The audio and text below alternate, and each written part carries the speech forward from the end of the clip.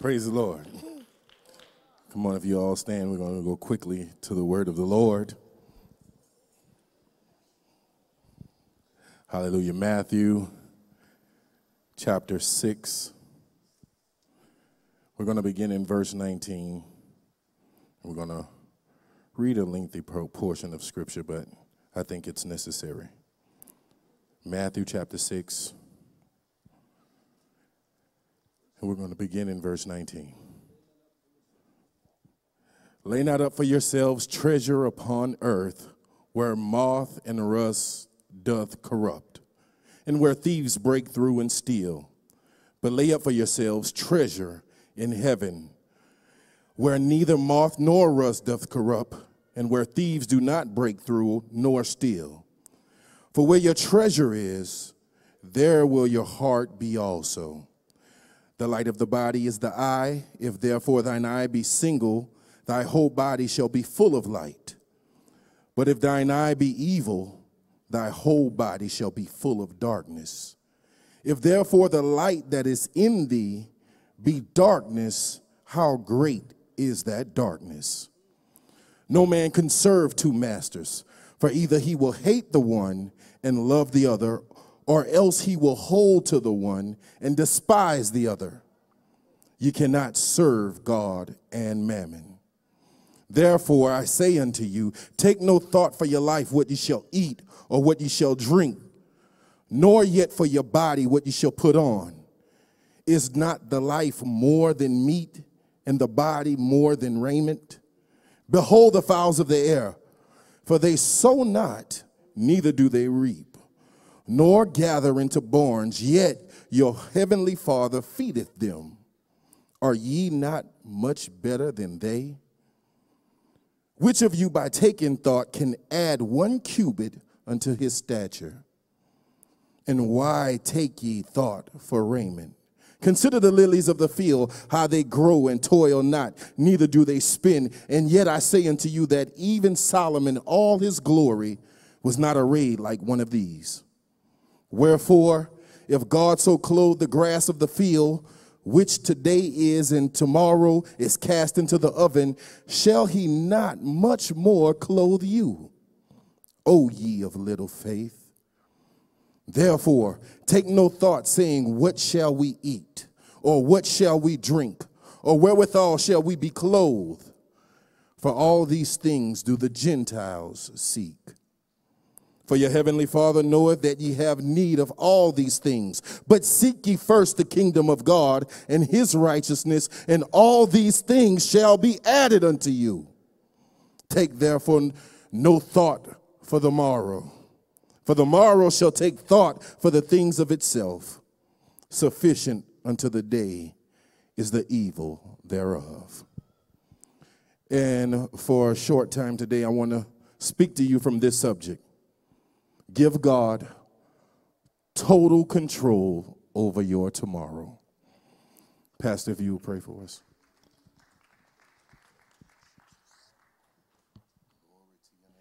Let us pray. Dear God, we're thankful, Lord, for your loving kindness. And we're thankful for your tender mercies, oh God. And when we hear your word, we're so insufficient. We fall short. And Lord, we stand so much in need. Sometimes we can't even lift up our eyes to heaven because of how far we fall short of your word. I pray you to help us to trust you, dear God. Help us somewhere along the line that faith will grow in us. Every one of us, Lord, stand in need of your grace. Increase our faith, oh God. Lord, there's so many times we're anxious about tomorrow. But God, you have challenged us tonight that you clothe even the grass. Heavenly Father, I pray that you will lay your hand upon us one more time and lift us, Lord. And you would lift us, oh God, that we can please you in all of our life. Lay your hand upon Brother Scott tonight. And I pray, God, you give him a word from the Lord. and that we will be strengthened with might in the inner man. Lord Jesus, help us, I pray, and strengthen us, I pray, and use us, oh God. Stretch forth your hand through this church with signs and wonders and miracles. As you lift us, as you work on us, as you fashion us, as you take out all of the various impurities in our lives, Lord, we're desirous to be what you really want us to be. Help us, I pray. Strengthen us, I pray. Encourage us, I pray. Amen. Fortify us, I pray. And build us, I pray, that we will be what you want us to be. Hear from heaven. Perform and do it, as we ask these mercies in Jesus' name. And all the people say amen. Amen. Praise the Lord. You may be seated. Thank you for standing so long. Our text is a passage of scripture that is taken from what is called the Sermon on the Mount. It's found in Matthew 5 through 7. And the central theme of the sermon is summarized in Matthew 5 and 48. It says, "Be ye therefore perfect, even as your Father which is in heaven is perfect." The word perfect here doesn't necessarily mean sinless or moral perfection, but it indicates a completeness that we need to possess, a wholeness, a maturity, or being all that God has called us to be. So whatever God desires for us to be, or whatever he's called us to do, we must make it our goal to reach that. And we must pursue it daily. The goal he has set for us has to be in our sights always. So the Sermon on the Mount gives us instruction on what God expects of us. It gives us the goals that we need to attain to. He starts off with what we call the Beatitudes, where he's talking about the rewards we will receive when we have the right attitude of the kingdom. He tells us that we're salt and light. And what he's telling us is our separation from the world is actually going to benefit the world. Just as salt is going to give flavor to whatever you put it in, just as light is going to come in and remove the darkness. He talks about true righteousness in verse 20. He tells us that we must exceed the righteousness of the Pharisees, who were hypocrites. And so he goes on to tell us that we need to practice without hypocrisy. He tells us that we need to learn how to give without being hypocrites. We need to learn how to pray and not just be praying because we want somebody to hear how good we can pray. He's telling us that we need to get to a place that when we're fasting, we're not wanting everybody to know that we're just making that sacrifice before God. And then it comes to our text. Jesus is telling his disciples, and he's telling the multitude that is upon this mount, and he's talking to us today. He's telling us that we must trust him to the place where we are willing to give up control of our own lives. To the place where we're willing to make his kingdom priority in our lives. The things he talks about in Matthew 6:19 through 34, they're simply not comfortable. Because he's talking about things that we need to give up. And when we have to give up things, that's never an easy thing. But when the thing that we have to give up is control, it makes it that much scarier. Because we like control. I like control. I want to be in control of the situation. I don't want to leave control up to somebody else. And so he's challenging us and he's asking us to give all of our control to him. Now, we have to keep it in mind that the reason why he's going through all of those subjects is because of the purpose, which was found in Matthew 5:48. Be ye perfect. We have to be perfect. He's given us the goals that we have to reach. And so we have to strive for those goals. And then we have to make sure that we're trusting him with everything that we have. We have to give God total control. So tonight, we want to look at this passage, and I believe there are 3 areas that God is looking for us to relinquish our control and give it all to him. He wants total control over our passions. He wants total control over our finances. And then he wants total control over our destiny. So we're going to look at these 3 things tonight. Firstly, God wants total control over your passion. If we go to our text in verse 19, Jesus tells us not to lay up treasures on earth. But then he tells us where we need to lay up our treasures. He tells us that we need to lay up our treasure in heaven. And then verse 21, summarizing, he tells us that wherever you lay up your treasures, that's where your heart, that's where your emotions, that's where your passion is going to lie. So the thing that we need to ask ourselves is, what is the treasures? What are the treasures? We have to lay them up in heaven.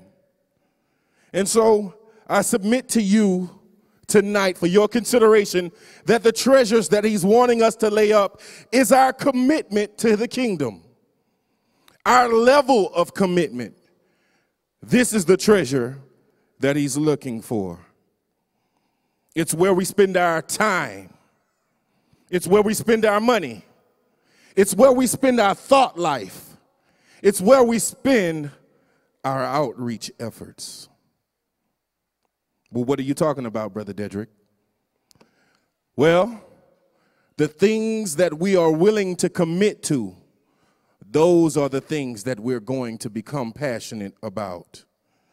At different junctures in my life, I've given myself totally to some things, like the time I gave myself to paintballing. Yes, paintballing. Brother in church said, man, I want you to come paintballing with me. I'm like, I don't know how to paintball. And then he said I needed a gun, a paintball gun. How much is that going to cost me? Well, you could get this cheap one for $15. For real, I got to spend $15 on the gun. He didn't tell me that the gun needed a CO2 tank, that I was going to have to buy too. And then when I went and bought the CO2 tank, he didn't tell me that the CO2 don't come in it. You have to pay for that too. So I wasn't too happy about this game. But I went and bought it. Then he says that, oh, we play this game out in the hot sun in the woods. Now, most of you know me, and you know how I feel about heat. So right there, that was something that I felt like I just messed up. But on a Saturday, after working hard all week, I went out in the woods in the hot sun with a paintball gun that I didn't spend all this money for. And after that, I became passionate about paintballing. I'm going to tell you, I had fun. As big as I am, I'm hiding in bushes. I'm waiting for people to come by. Bow! I'm telling you, I was hurting people. Then I realized I was good at it. I was like, oh, man. And then I realized my gun is just not going to do what everybody else have. They have the real ones. So then I started going online every day. I'm trying to figure out what type of gun I should get. I'm looking at it all the time. I'm talking about it all the time. And then I went and spent more money on a different gun. Well, now I'm an expert. Just that quick. And guess what? Everybody else realized it too. So they started following me and they started buying better guns. So then I said, you know what? I got to find a gun that's better than that gun. So I went and bought a better gun, looked like an M16. I'm in fatigues, I got makeup on my face, I'm in the woods shooting people, and I'm having a ball. It's all I could think about. I see people in the store, and I start talking about paintballing. Man, you want to come paintballing? We're going to get a game. And guess what?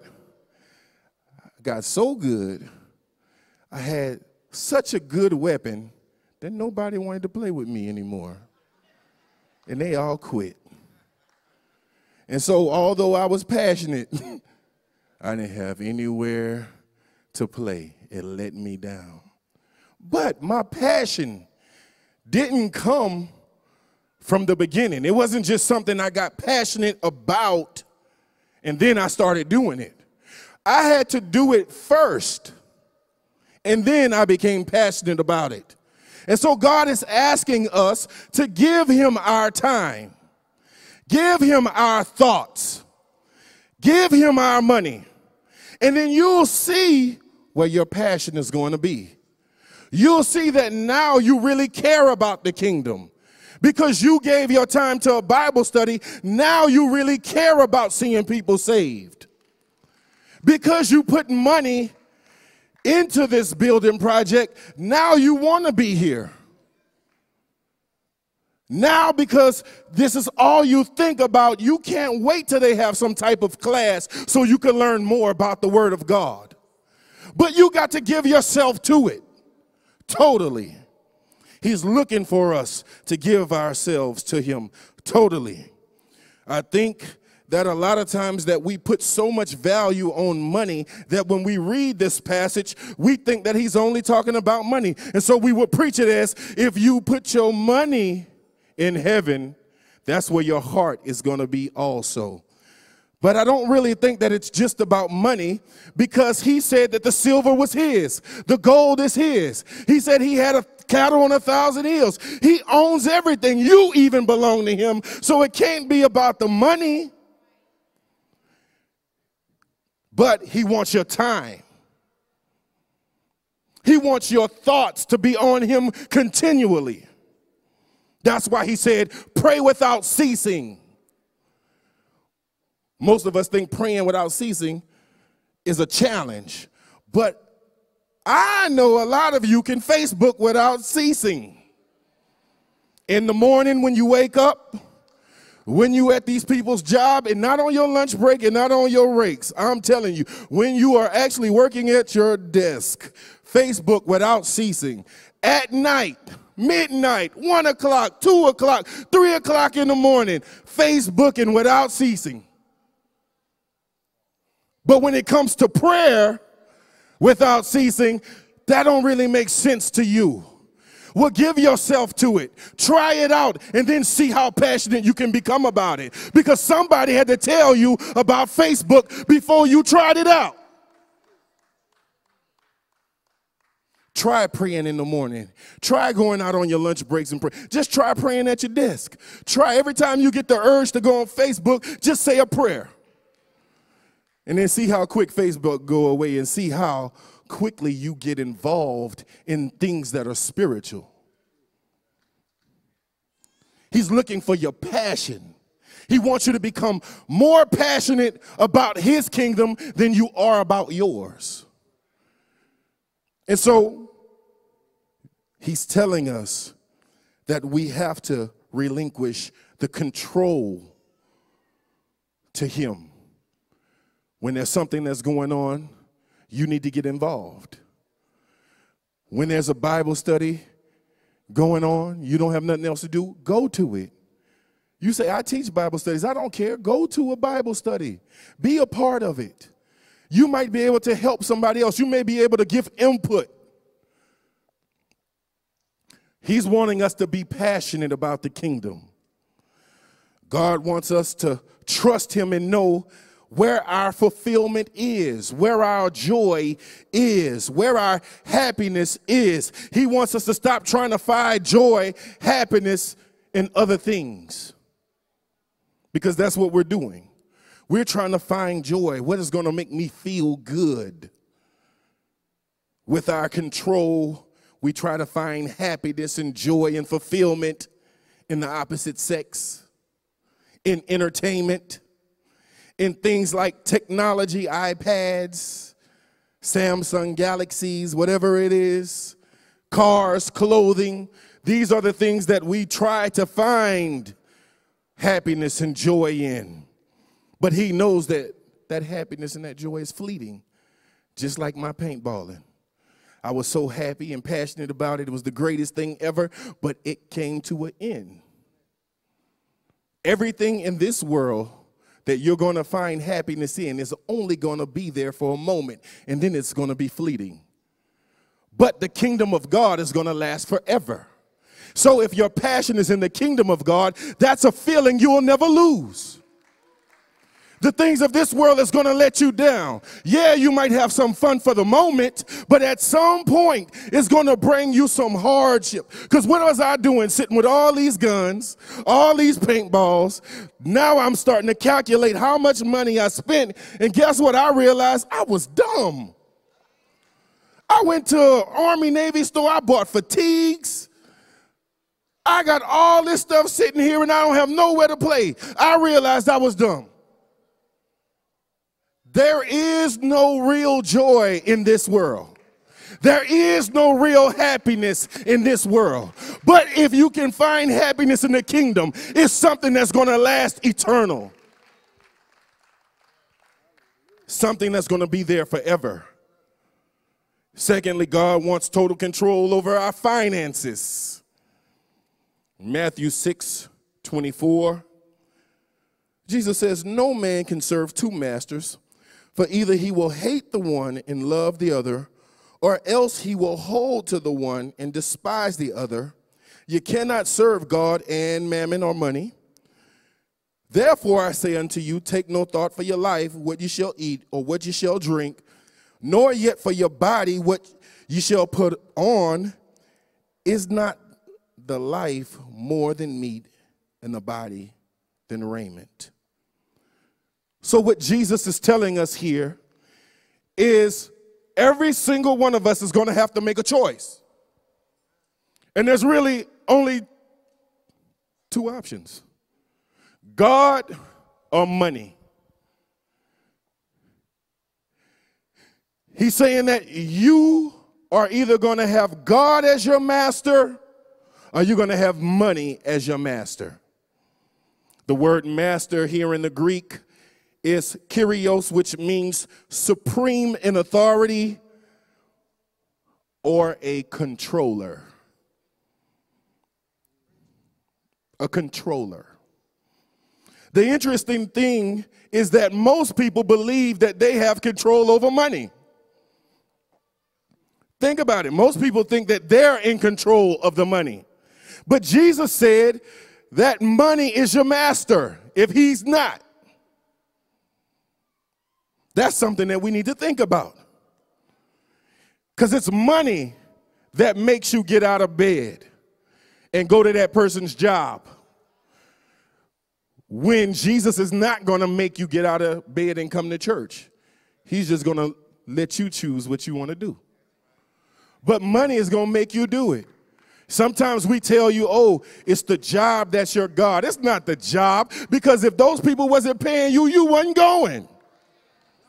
Nobody's like, oh, I'm going to my job and they stop paying me, but I love it. I'm going to keep going back. That's not going to happen. So it's not the job that is your God. It's the money that's mastering you and controlling you and making you get up when you want to sleep.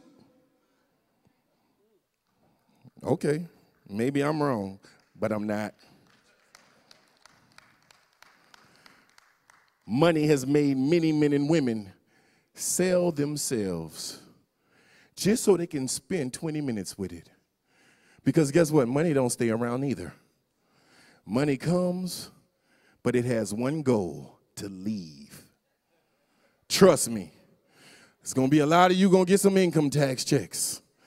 But I guarantee you, this time next year, you're going to be looking for another one, because that one is gone, long gone. Okay, I'm just telling you, money will control you. Money will make you do things you never thought you would do.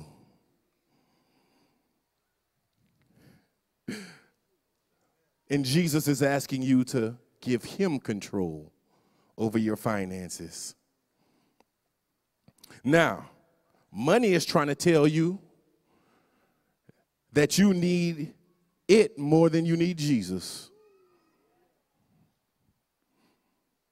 Money is telling you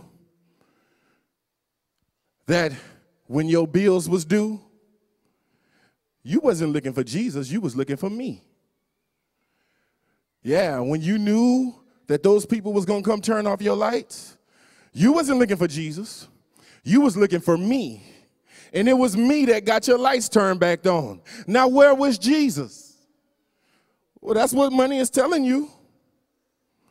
But I'll tell you where Jesus was. Jesus was busy taking care of the people that gave him total control over their finances. But since you wanted to handle your finances yourself, Jesus let you do it. And that's why your lights got turned off. That's why your car got repossessed. Because you were in control. And he's just telling you that, look, although money is your master, he's not a good one. He's going to leave you with some tears. He's going to leave you with some pain. When I'm trying to give you joy, when I'm trying to give you happiness, when I'm just trying to love you. You don't think that's the case? Well, I'm going to tell you, I've heard people with a testimony that I gave my last. I gave everything that I had. And I'm telling you, the Lord worked it out. The Lord worked it out. I'm telling you, they asked for that offering, and I know I didn't have the money to give, but I gave it, and the Lord worked it out. Pastor Davey stood up here and asked for $1,500. The brother said, I just said, okay, I'm going to give it. And he said the next day, $1,500 was in the mail. I got a check for $1,500. Why? Because he's giving God control. He's saying, look, Lord, I'm going to trust you. I know I have bills. I know I have things that I need and things that I desire, but you need this. And so I'm going to take care of your house first. This is what God is expecting. He's expecting us to give him control. Come on, the prophet walks up in the house and he asks a lady, he said, look, I want you to bake me a cake. She says, I can't, I'm dying. And I got my child that's about to die too. We're about to bake this cake and we're going to eat it and we're going to die. And he said, no, bake it and give it to me. What? And she did it. Would you? I don't know. I don't know. But she did it. And because she did it, God took care of her. Jesus in Luke chapter 21, beginning in verse 1, Jesus is standing at the offering plate. And he's looking in. And he's watching everybody that's coming by. And the big spenders come, and they drop their money in. And there was one little old lady who came. The Bible says she has 2 mites. And she dropped it in, and God said, you know what? I have a teaching point right here. So he goes to the disciples, and he says, look, out of all of these people that gave, he said, that little old lady, she gave the most. And they're like, well, she only gave 2 mice. That's not the truth. And he said, look, the reason why she gave the most is because they had a lot of money.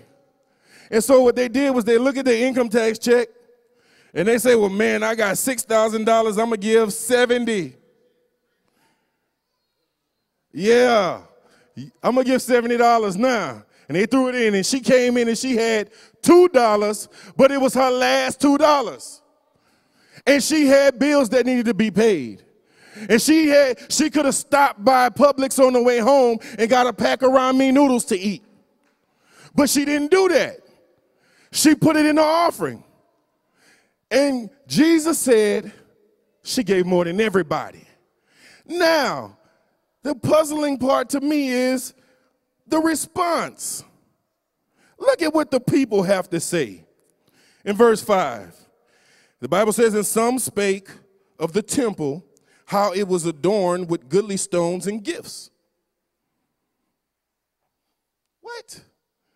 He's still telling them about who gave the most, and then they talking about the temple. Does that make any sense? Well, if we look at Mark 13:1, he tells us that it was one of the disciples who was actually speaking up in this group of people. He was the one that was telling them, talking about this temple and all the things that it had. What do you think that this person, and I have an idea of who it could have been out of the 12. The one is always taking money and always concerned about money. Yeah, that brother. But he's sitting up there and he's talking about the temple. What do you think that he was really saying to Jesus? He was saying, I hear what you're saying. He said, but if it wasn't for all those big spenders, the AC wouldn't be on up in here making people cold. And they wouldn't have padded pews to sit down on. It was the big spenders' money that did this. 2 mice wasn't going to do anything. That's what he was really telling Jesus. But then look at Jesus' reply. In verse 6, he says, for these things which ye behold, the days will come in the which where there shall not be left one stone upon another that shall not be thrown down.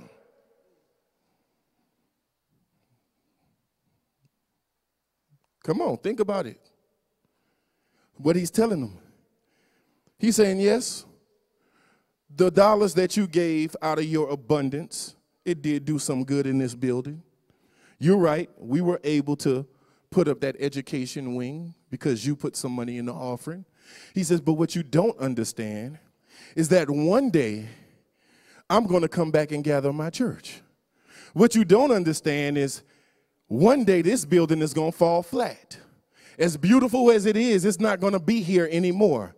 And the only thing that's going to be standing is the sacrifices that people made. When the building fall, that lady's sacrifice was still standing.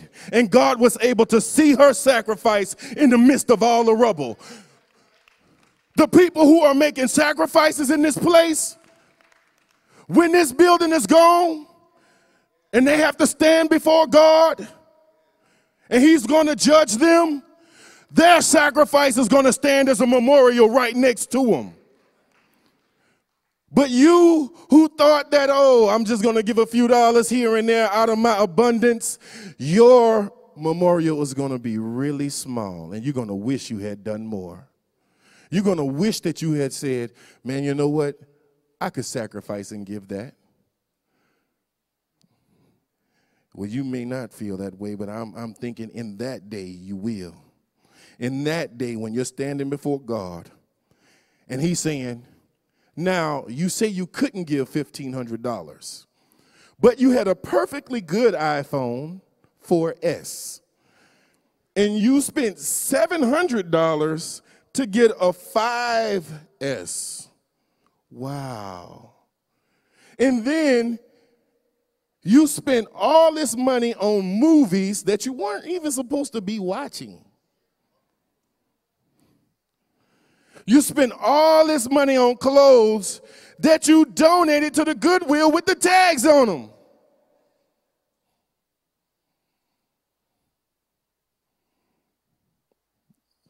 Well, that's what he's going to say, because that's what really happens. Oh, Lord, you know I need this money. I got bills. I can't get that $1,500, but then you're going to find a way to spend it on some things that's frivolous. You're going to find a way to get what you really want. See, I can't drive a Corolla because I need to get that Bugatti. So I'm going to have to stack up my paper to get the Bugatti instead of driving the Corolla, and you're going to find a way to get it. But you're going to tell God that you didn't have the money. And then the kids are still walking across or having to stay in because it's raining, and you feel pretty good about yourself. because I did give a few dollars. Well, I'm here to tell you that God wants more than that. He wants it all. He wants it all. And if you would just give it, if you would give him all, he'll take care of you. That's the thing. The thing you are scared of, if I give him all, I'm not going to have anything. That's the lie that the devil's telling you. That's the lie that Satan wants you to believe, because he knows if you will give God everything, God will take care of you. You will have an abundance. Your refrigerator will never go without. You'll never have to wonder how you're going to pay your bills. If you give God everything, you give him total control over your finances, I guarantee you that God will take care of you like you can never take care of yourself. But if you keep trying to take care of yourself, well, you'll keep going through what you've been going through. And that's your fault. And the last thing that God wants total control over is your destiny. Mark 6, beginning in verse 31,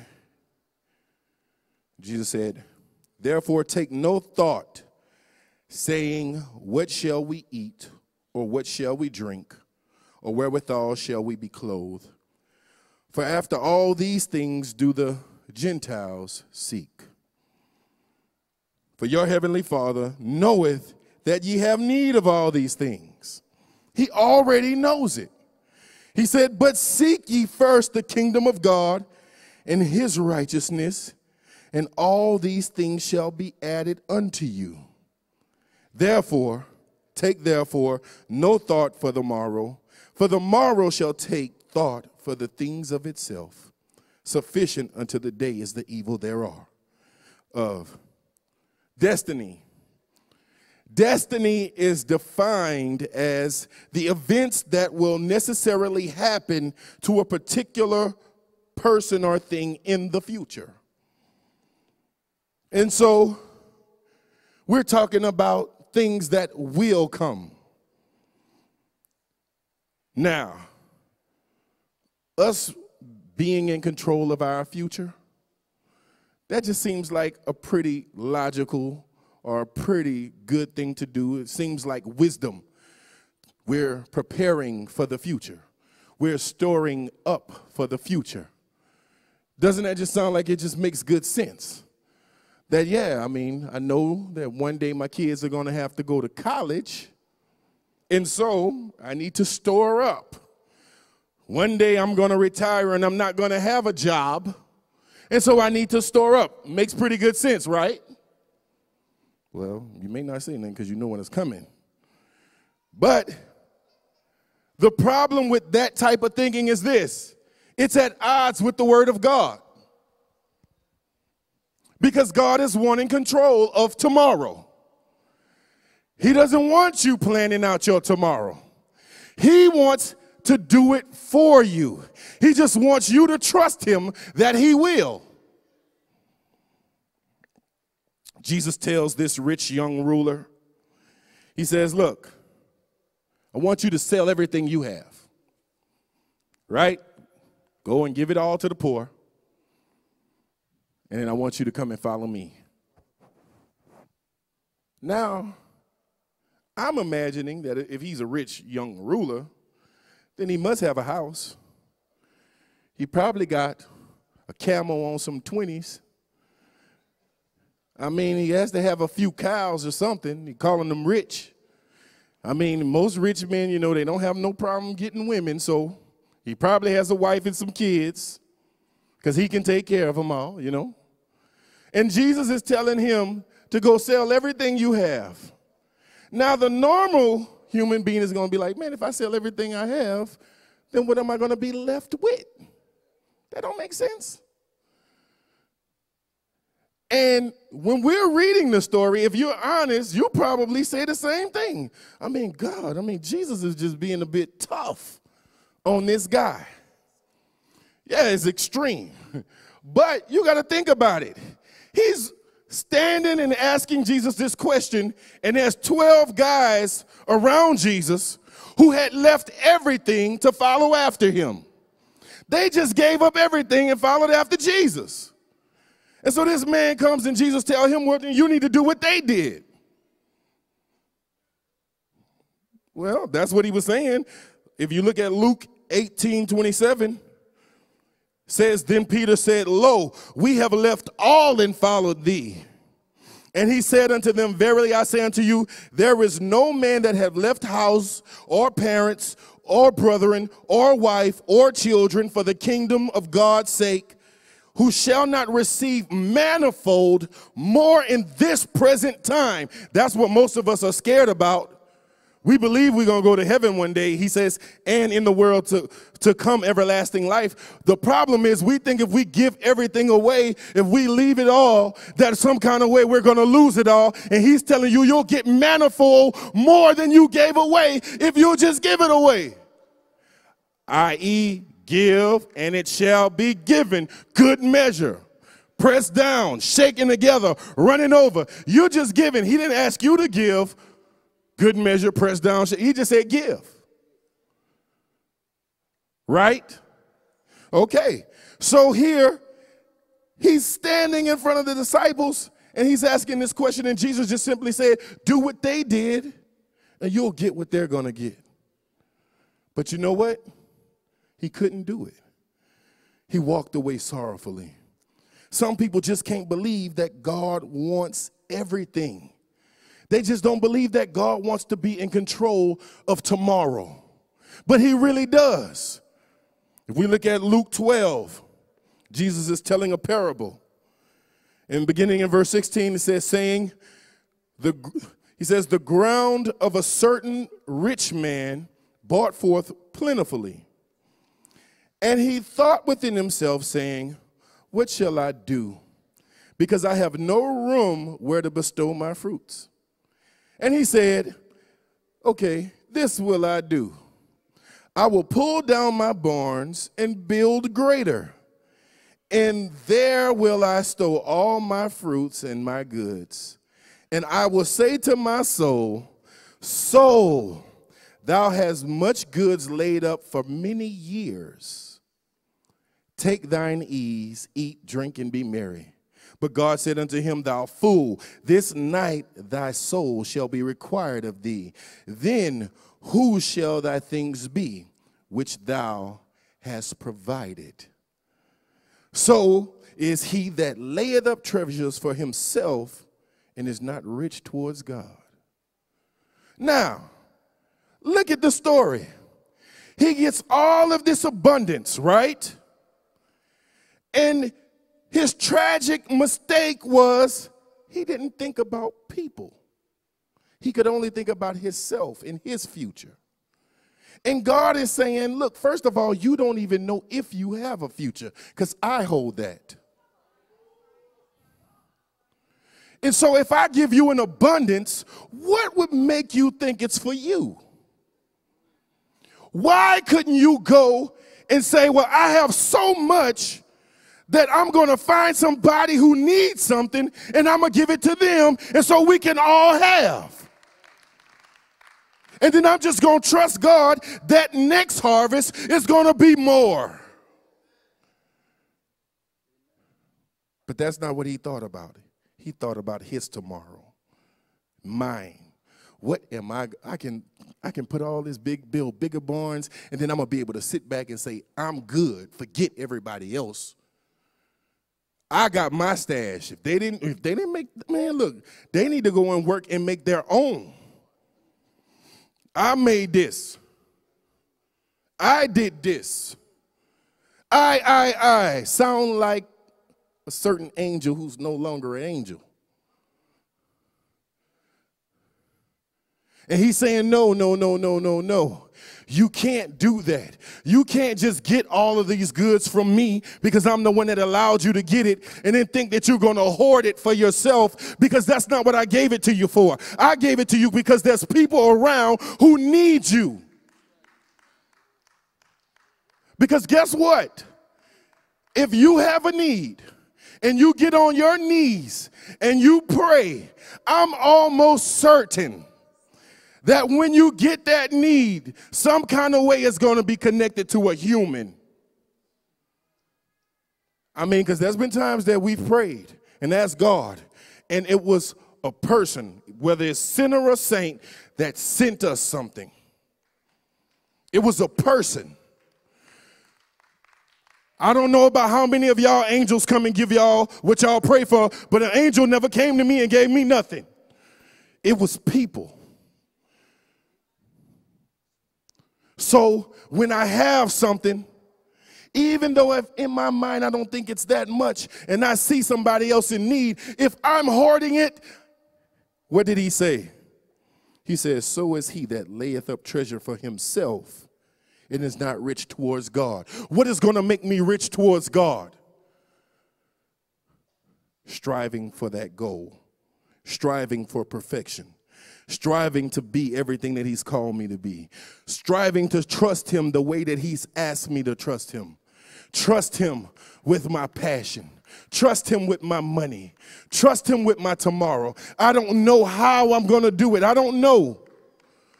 But I know that if I trust you, Lord, you're going to take care of everything. Does it seem scary? Yes, it does. But guess what? When you really trust God, when you really know that God is not a liar, because to me, I'm just talking about myself. I'm not going to talk about y'all because I don't want nobody to try to beat me down, even though I don't think you can. But I'm just talking about me. When I'm telling God, well, you know what? You said you was going to do this, but I'm not really sure about it, so I'm going to try to do it myself. I think what I'm really saying to him is that he's a liar. I'm saying to him, God, I know you said in your word that if I give, it shall be given. But I'm going to just try this whole hold on to it thing and see if I can work it out.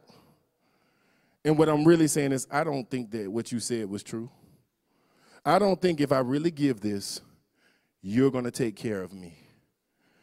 And then you're going to pull up some reason from your past, just like I have, to tell him why. Because remember that time when I gave this, that, and the other?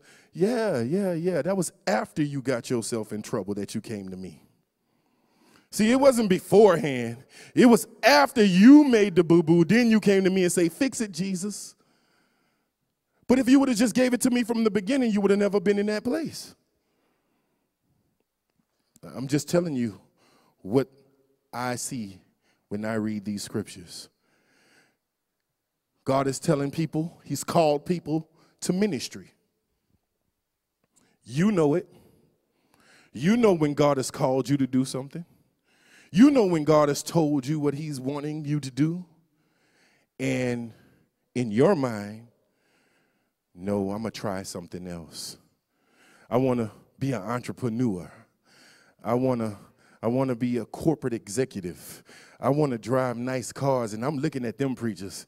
I mean, they struggling. They struggling. That's not what he's called me to. And so you start blocking this stuff out your mind. I'm here to tell you, he wants to be in control of your tomorrow. He wants to be in control of your destiny. He don't want you to rely on yourself. Because guess what? Working for a Fortune 500 company, becoming an executive there, that's not going to secure your future because guess what? In one day, that business can fall. In one day, you can lose everything. In one day, you can find out that people been playing with paperwork and now you got to go to prison. In one day. But if you follow after the will of God, and you sacrifice and you do what God has called you to do, you'll find happiness like you've never known. You'll understand what true joy is. He's wanting to be in control of your tomorrow. He's wanting to be the one that's going to show you the things that you're trying to find. But you have to first give him everything. God wants to be in total control. What are we trying to do? What are we trying to do that God wants to do for us? That's what we've got to figure out. That's what we have to do. We have to look at our lives and say, what is it that God wants from me that I'm holding back from him? And when you find that thing, you need to give it to Jesus. You need to tell him, you know what? I'm not going to keep control of it, Lord. I'm going to give it to you. I'm going to give you my passion. I'm not going to find things in this world to give my passions to. I'm just not going to do it. And yes, Lord, I know it's tight. But I'm not going to complain about building funds. And I'm not going to complain when we need to take up money for anything. But I'm going to try my best to give. I'm going to go and I'm going to look at my finances and I'm going to say, you know what? This is something that you need to understand. God is not looking for an emotional response where somebody gets up here and then they get you all jacked up and then you go and you give the money and then you walk out the door and you're sorrowful. That's not what he's looking for. He's looking for people who trust him. And this is what trust is. Trust is when you look at your bills and you say, man, I really could use this for this, that, and the other. And you say to yourself, you know what? Even though I could, I'm not. I'm going to take it and give it to Jesus. That's what he's looking for. He's looking for people who would submit their will to his. Say, you know what, Lord? Not my will, but yours. Whatever it is that you ask me to do. And if you can do that, then you'll be fulfilling Matthew 5:40, when he said, be ye therefore perfect, even as your Father which is in heaven is perfect. That's what we need to strive for. And the way we do that is by giving him total control. You can stand.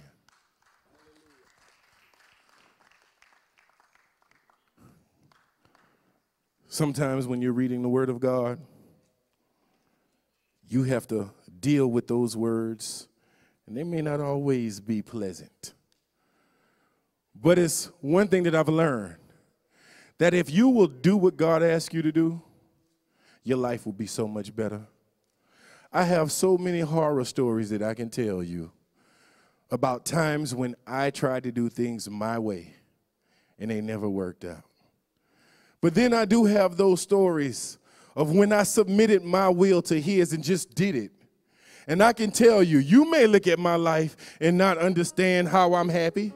You may say, well, man, if I was in his position, there's no way in the world I could have joy. But I'm here to tell you that I can wake up in the morning and know that I'm pleasing him. I can wake up in the morning and know that the things that I'm doing is for him. And that he's well pleased. And I promise you, there is no joy like that. We need to just submit to God and give him control. These altars are open if you need a place to pray. If you want to dedicate yourself to God all over again and say, you know what, Lord, I haven't been giving you everything, but today I'm letting you know that from this day forward, I'm going to give you total control. I'm not going to try to keep any of it for myself. Come.